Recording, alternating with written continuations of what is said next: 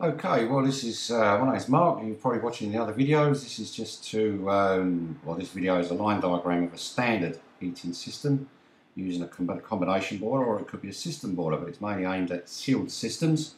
And this particular PowerPoint is aimed at combination boilers and the power flushing procedure required. Now, you will probably, if you watch the other videos, you will be more than aware of the requirement to clean heating systems, especially the radiators, concerning modern condensing boilers, as they are so fragile. Now, if we look at this heating system here, you will see, generally speaking, the simple, very simple circuitry or pipework configuration concerning your heating system. Basically, the boiler pumps hot water out through a flow pipe and around through the radiators. Now, for pure convenience more than anything else, power flushing machines, or people that carry out power flushing, will always try and find a method or position for the machine which is closest to probably the back door or the front door, so that they can dump the dirty water out the system into a drain or to outside. That usually means that they will select a radiator that is closest to an exit point, and they will remove or disconnect the radiator, and they will connect their power flushing machine to the radiator valves or points, and they will flush from that radiator position, which is perfectly acceptable, but it's certainly not the way we would do it, and here's the reason why. Now, when I start to power flush the system using the radiator connection, as you can see, I am actually, in fact, power flushing the radiator there on the left hand side and the one on the right. But it will also, if you follow the flow, it will also see that it goes up into and through the boiler as a part of the circuit. Now, you never ever power flush, or we certainly would never power flush with the boiler connected to the heating system. And there are many reasons for this, but the main one is that the results can be, and we have evidence to prove, that it is catastrophic for your boiler, especially if it's a condensing boiler. Because boilers are simply not manufactured to take those sort of pressures and flow rates that a power flushing pump will generate.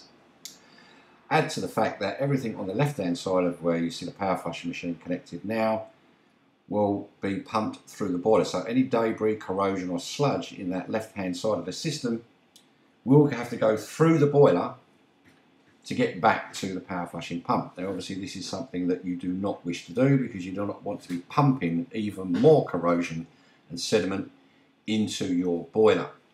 So how do we get around this little problem? Well, it's reasonably straightforward really.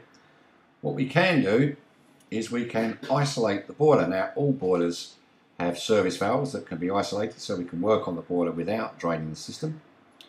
So we could turn off the service valves to the boiler, and therefore isolating and leaving the boiler safe. And then once we do the power flush, or put the machine back on, as you can see, we are power flushing through the radiators, and it will not be flowing through or backflowing through the boiler in any way whatsoever.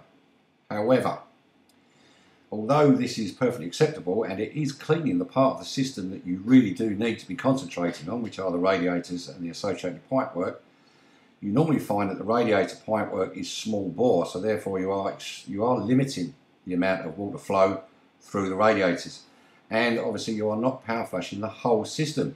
You are in fact only power flushing the part of the system that is actually connected to each and every radiator. The rest of the system is not being cleaned. So the method that we would prefer to use, and we always do given the opportunity, we will use the flow and return connections on the boiler. Now this means that there is some additional work required before you can actually carry out the power flush. As in, we will need to tee in and cut into the pipework below the boiler, so we can actually install power flushing points or connection points that the machine can be connected to.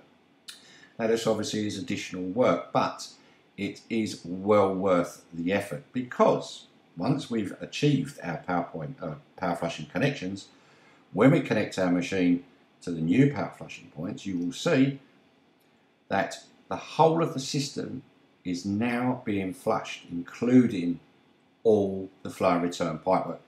So the whole system now is under the power or the flushing of the power flushing pump or the machine's pump. So all the whole system and all the radiators in the system can now be pumped. Now the other advantage to this system, or doing it this way, is that I can now isolate radiators individually and pump and flush each individual radiator on its own. So if I simply turn off the two radiators on the right hand side there, I can now dedicate the whole power or all the force of that power flushing pump to one radiator.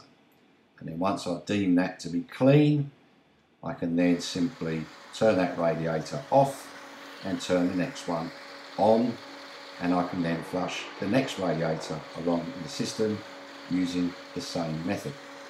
Now, power flushing is an extremely laborious, time-consuming process. You cannot power flush in a couple of 3 hours. It takes a long time to do it properly.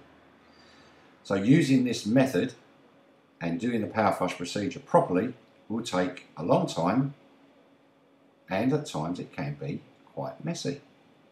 But that's just one of those things, unfortunately. Now the other thing about using this method is that the power flush machine, all power flush machines, have reverse flow, which means I can pump the water in both directions. So I can pump it to the left or to the right, or I can reverse the flow in either direction. Now this again is hugely advantageous because I can then pump the sediment, the contaminants in the radiators in the opposite direction to which they came in, which means I can loosen up and free up nearly everything that's in the radiators and the heating system, and then deliver it into the machine where I can dump it down a drain before I refill the system with fresh clean water and chemical inhibitor. So there you go, a little line diagram PowerPointy thing just to give you a visual indication or idea of what I'm talking about in the other videos concerning carrying out the power flushing without the boiler connected, therefore reducing any risk whatsoever of you destroying your boiler by power flushing with it connected to the heating system when you're doing the process or carrying out the process. So there you go. Now if you've got any questions, you're more than welcome to give me a call, drop me an email at the website. There's lots more information on the website if you need it, or on the YouTube channel at Mark Ray's Gasworks. Or if you need your heating system power flushed, or your boiler, you've got problems with debris or corrosion in your boiler, then by all means give us a call, and I'm sure one of us will be more than happy to come out and get your system spick and span and back to the way it should be. Thanks very much for watching, and hopefully I'll see you again. Bye bye.